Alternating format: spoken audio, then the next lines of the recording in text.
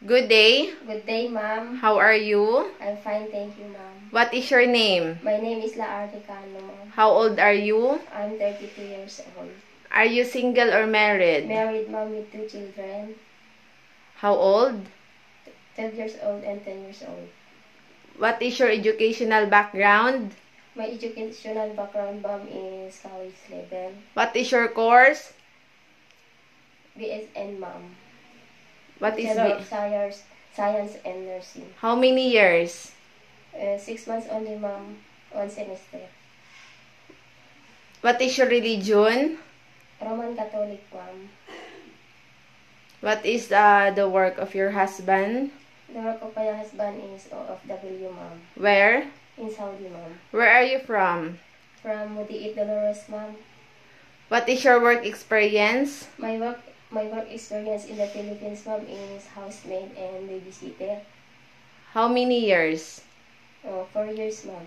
What year? 2014 to 2018, ma'am. What is your duties and responsibilities My there? duties and responsibilities, ma'am, is taking care of baby, and I do clean the house, mopping the floor. I can go to market, cook Filipino food, and willing to run Chinese food, ma'am. How many in the family? There are 4 in the family, ma'am. How many couple? 1 couple and 1 child and 1 baby, ma'am. How old is the child? The old of the child is 6 years old, ma'am, and the baby is 4 months old, ma'am. How do you take good care of a baby? I do take good care of baby, ma'am, by taking a bath, giving milk, and changing diaper, ma'am. How about children? Do you know how to take care? Yes, ma'am.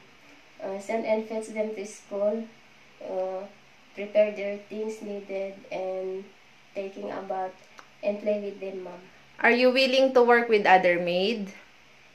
Yes, ma'am.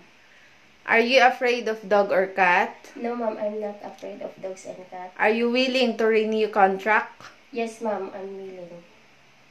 Are you willing to take good care of a pets? Yes, ma'am, I'm willing. Why do you want to work in Hong Kong? I want to work in Hong Kong, ma'am, so that I can help my parents and help my husband to have savings for the future of my children.